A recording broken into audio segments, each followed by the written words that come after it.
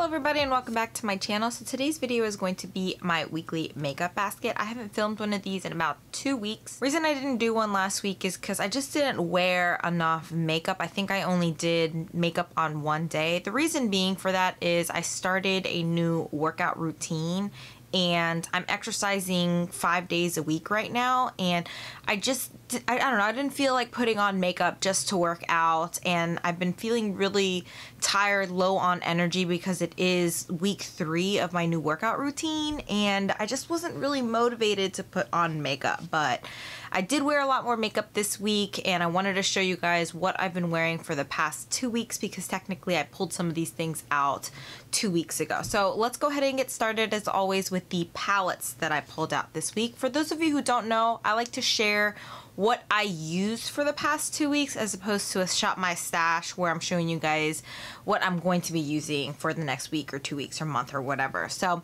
the palettes that I pulled out, and I've been using these for 2 weeks now, is this like Too Faced little trio. This was part of a holiday collection, I want to say maybe 2 or even 3 years ago, and it pretty much has 3 little palettes. You have the Peppermint Mocha, the Eggnog Latte, and the Gingerbread Cookie. What I tried to do was use one of these palettes at least once. So the Gingerbread one, my favorite shade in here was this Ginger Snap one, which is this beautiful gold shadow, and I actually really like the bronzer in here too. I use this a lot as a transition shade, even for the other looks that I did not using this palette. This one I did a little bit more of like a simple look. I'll try and insert a picture if I have it, but I did a very like simple, neutral. I don't think I played around with this shade down here, but I still really like this palette.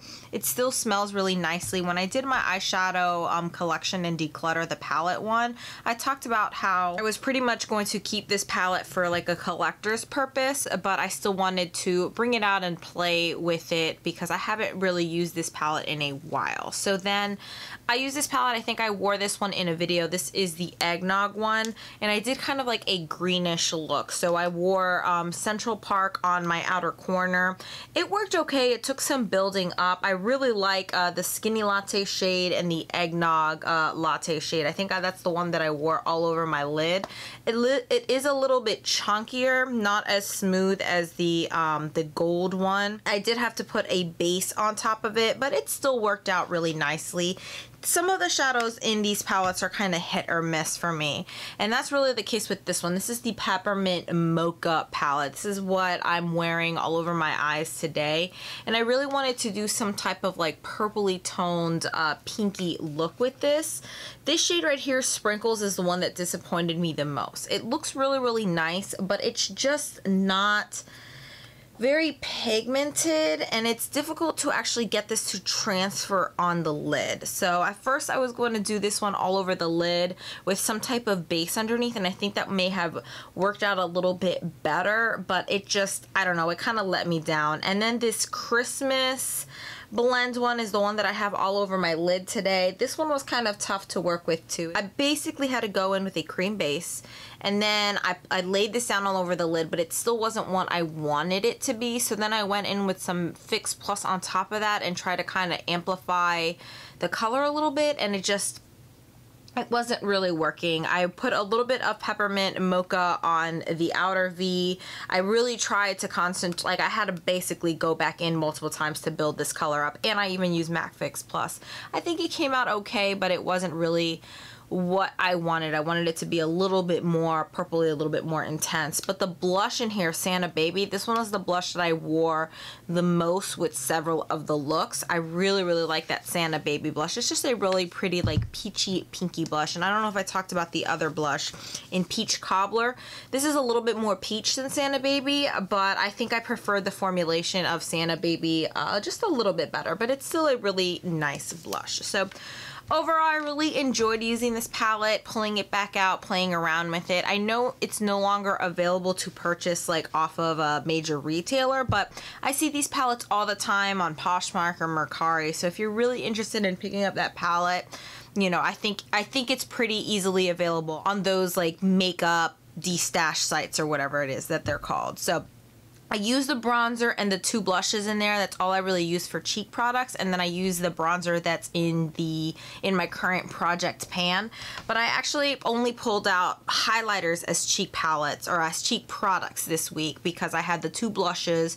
I didn't really feel the need to pull anything else in. And then I had 2 bronzers to use this week. So I have 4 highlighters for you guys this week. I absolutely love highlighters. I don't know if you guys have seen my collection and declutter series for highlighters, but I have a lot of them, so I really enjoy kind of pulling out a new highlighter for every single eyeshadow look that I do. So the highlighter I'm wearing today, this is what I'm wearing on top of another highlighter today. This is from Dose of Colors, and it's their baked highlighter in the color Pearl Dust. I believe these are discontinued.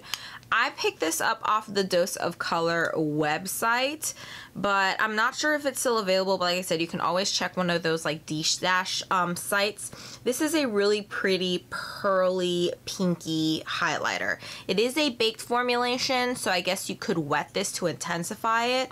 But I'm just wearing this right on top of the highlighter that I'm wearing underneath it because it was a little too subtle for me, and I just wanted to kind of give it a more pinky look and kind of make it pop just a little bit more. So this is what I'm wearing also in my inner corner highlight. I love this one. I also have the peachy version of this, and I really do like these highlighters.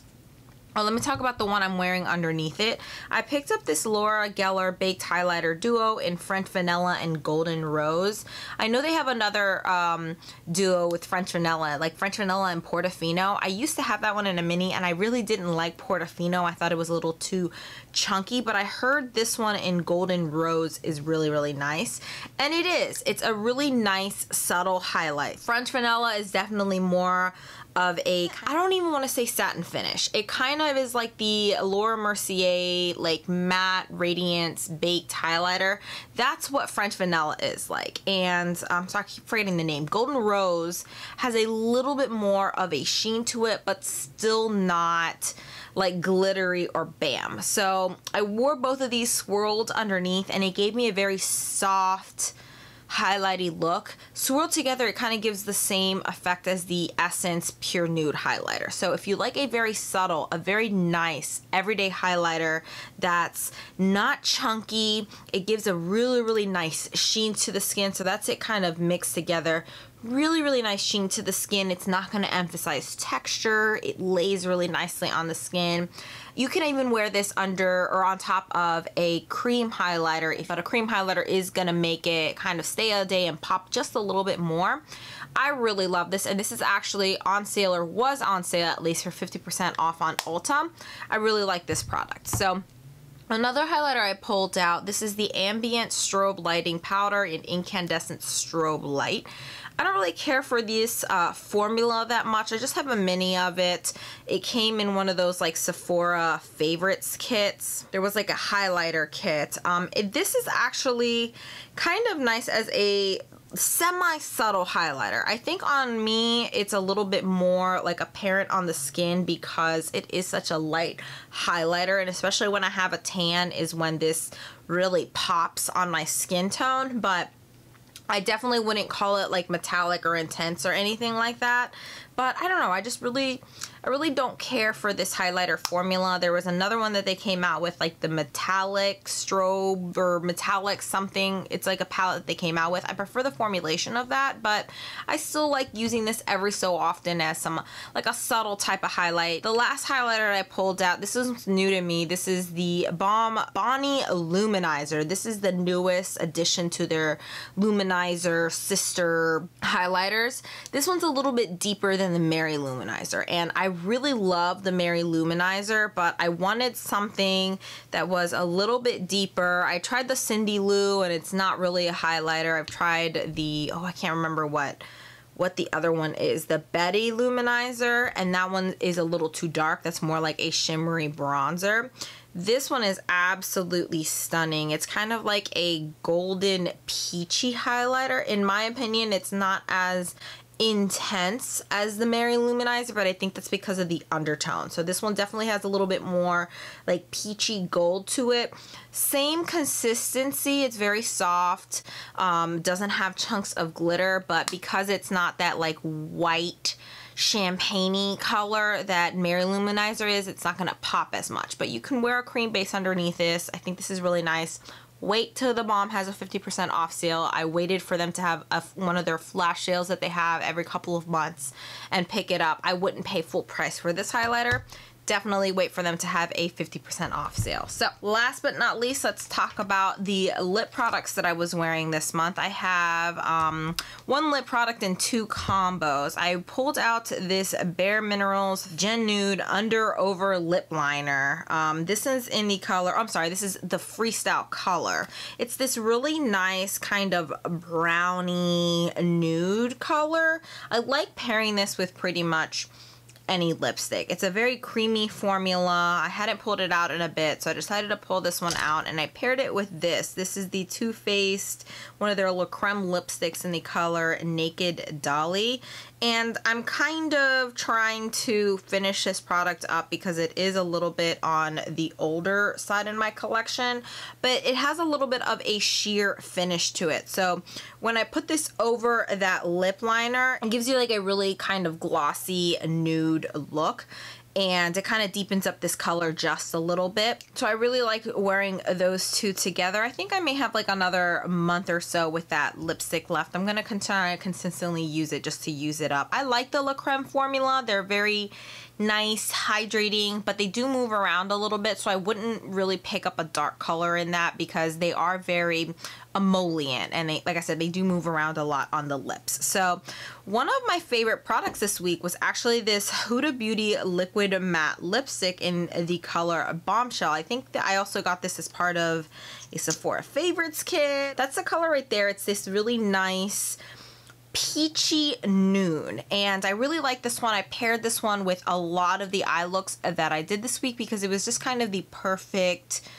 go with a lot of eye looks type of color. And the blushes in the palettes that I use this week or the past 2 weeks had like peachy undertones, and I actually really like this formula. It's a very liquidy formula, which kind of surprised me. It's very, very liquidy, but it dries relatively quickly. It's very comfortable. It doesn't get overly dry. I really, really like this, and I actually also paired this with that Gen Nude lip liner every so often. And last but not least, the combo that I'm wearing on my lips today, this is from Colourpop. It's one of their Lippie pencils, and it's the, I don't know if I'm going to say this correctly, the I Love Sarah-y or something like that collaboration in the shade Mamacita. And this is just a really nice, like, vampy kind of purpley plum color, and I wore this as my lip liner, and I did kind of like an ombre effect, and I put the Violet Volt Milani lipstick